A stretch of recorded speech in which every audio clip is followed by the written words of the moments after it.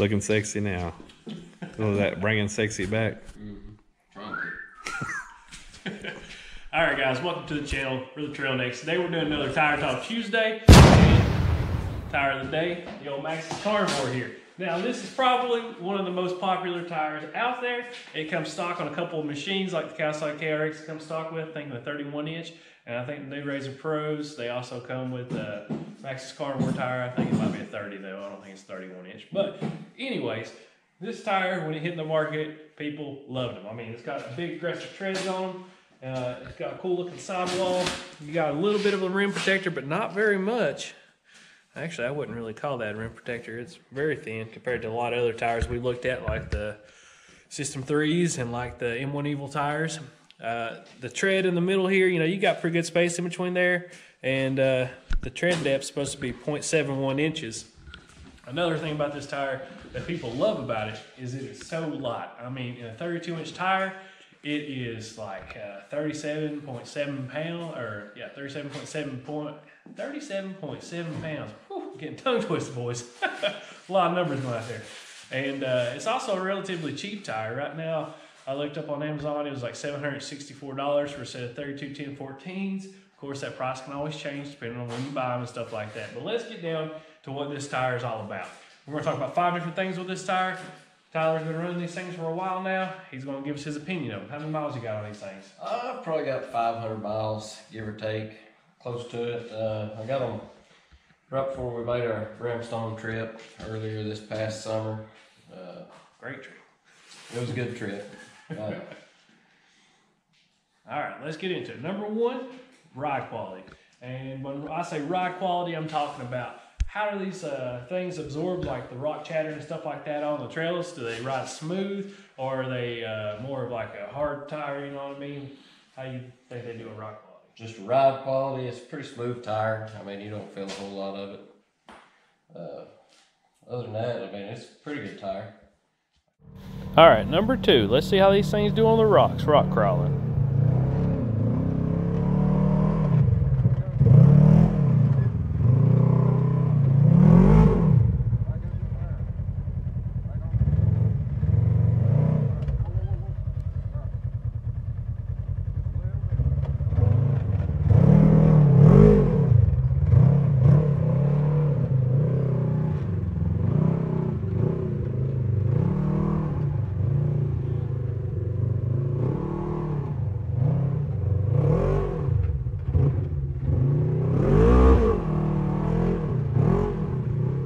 Spin a lot.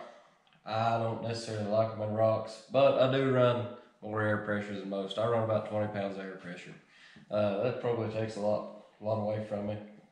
Well, you do run a lot of tire pressure, though, I will say, but they don't particularly shine on the rocks as much as what you would see with the Maxxis Rockzilla or some other tires out there that are competitors with this tire. All right, let's go to number three. Number three, the mud. How do these things do when you're out in the mud? So what you got, Ty?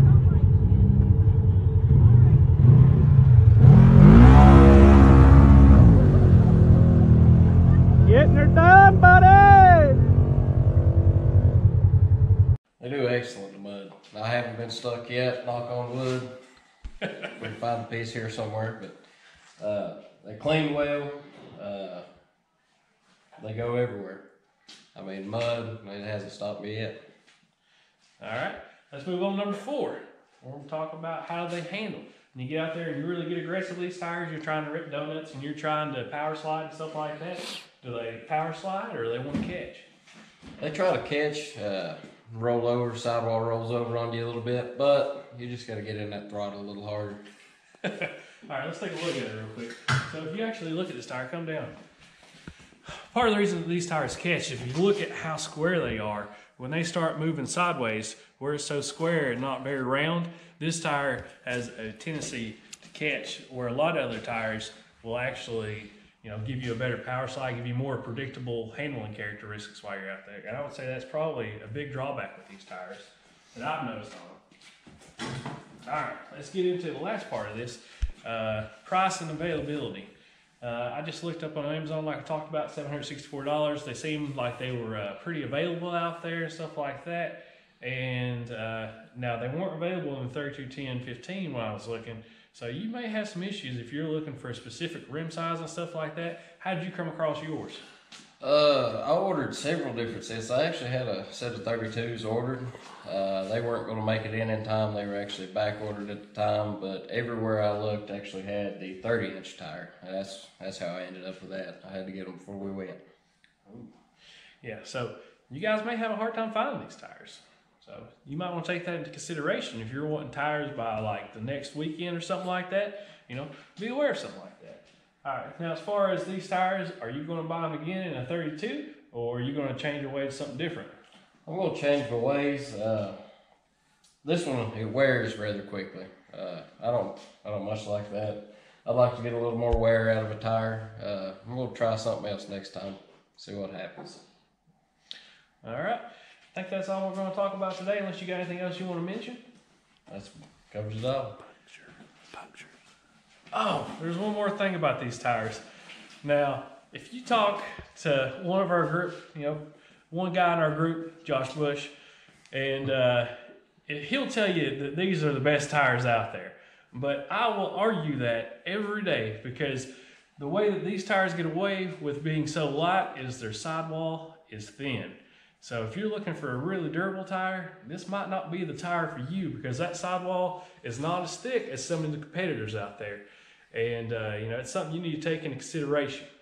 I almost forgot about that, but yeah, Josh Bush claims they're the best tire in the market or some nonsense like that.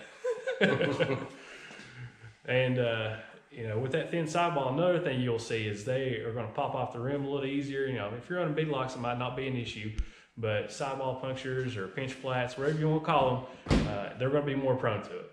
All right. And another thing, if you guys like these kinds of videos, be sure to smash the subscribe button, hit the like button, comment down below if there's a particular set of tires that you want in particular. Now, we may not be able to get everything because we're on a limited budget, you know what I mean? But as we get bigger and you guys are requesting certain, you know, tires and stuff like that, we'll try to review them. But no promises, I'll tell you that. But you guys stay awesome and keep watching the videos, and I'll see y'all on the trails. Clean up your doohickey there. My face black. No, you're gonna be in the shadow a little bit anyways because this light ain't working. You get a light over here shining on us, maybe? Yeah. Well, you can see pretty good. It's just this light.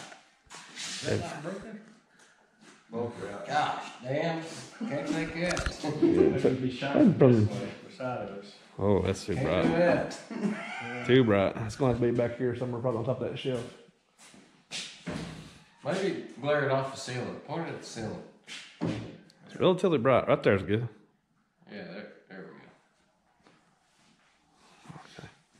You know, your trailer like Oh, that. yeah.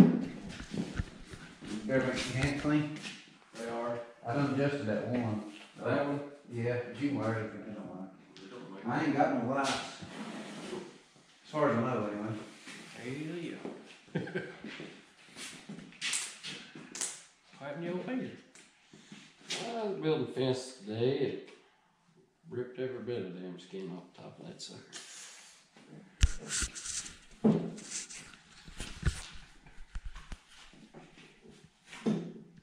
Looking sexy now. Oh, that bringing sexy back.